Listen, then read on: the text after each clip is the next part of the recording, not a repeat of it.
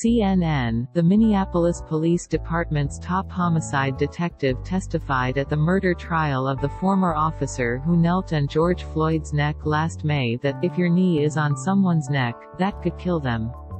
Lieutenant Richard Zimmerman, head of the Homicide Division for more than 12 years, testified Friday that Derek Chauvin's actions violated policy and that police are not trained to kneel on a person's neck.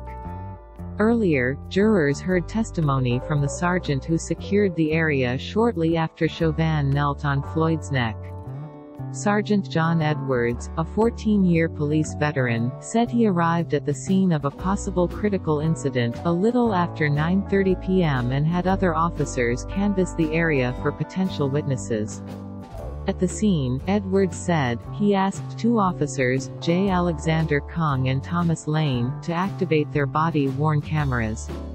Both officers were later charged with aiding and abetting second-degree murder and aiding and abetting second-degree manslaughter. Zimmerman arrived at the Chicago Avenue scene shortly before 10 p.m. Kung and Lane were taken to City Hall as part of a critical incident investigation, according to Edwards. On Thursday, jurors heard Chauvin's perspective in the minutes after Floyd's limp body was taken away in an ambulance. It was the second time they heard his take on the events of that day. A clip from Chauvin's body camera, viewed by jurors on Wednesday, showed Chauvin defending his actions to a bystander. Then, a call to Sergeant David Pleoger, his supervisor at the time, was captured on body camera footage and played during Pleoger's testimony on Thursday. Chauvin made the call shortly after kneeling on Floyd's neck for more than 9 minutes on May 25 to explain his version of what happened. "I was just going to call and have you come out to our scene here," Chauvin told Pleoger. "We just had to hold a guy down. He was going crazy. He wouldn't go in the back of the squad." The video ends, but in the rest of the call, Chauvin said Floyd had a medical emergency after struggling with officers trying to put him into a car, according to Pleoger. Chauvin did not mention holding his knee down on Floyd's neck and back, Pleoger said. Pleoger drove to the scene and asked officers to speak to witnesses. "We can try, but they're all pretty hostile," Chauvin responded. Later that night, at the Hennepin County Medical Center, Chauvin told his supervisor that he had knelt on Floyd's neck, Pleoger told the jury. "Once the person is cuffed, the threat level goes down all the way," the lieutenant said on the stand. The clip from Chauvin's body camera played for the jury on Wednesday also showed him defending his actions to a bystander who called him out for his treatment of Floyd.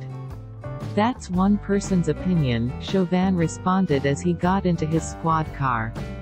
"We had to control this guy because he's a sizable guy. It looks like he's probably on something." New bodycam footage from trial of officer's reaction after interaction with George Floyd, 344. His version of the encounter is contradicted by videos showing Chauvin kneeling on Floyd, who was handcuffed after he had passed out. Prosecutors said he knelt on Floyd for 3 minutes and 51 seconds, during which Floyd was non-responsive. Chauvin has pleaded not guilty to charges of second-degree murder, third-degree murder and second-degree manslaughter. The defendant, in a suit and tie, has sat at the defense table, taking notes on a large legal pad. Earlier Thursday, Floyd's girlfriend spoke about Floyd's struggles with opioid addiction, and a pair of first responders testified that Floyd appeared dead when they arrived. Supervisor says Chauvin's use of force should have ended earlier.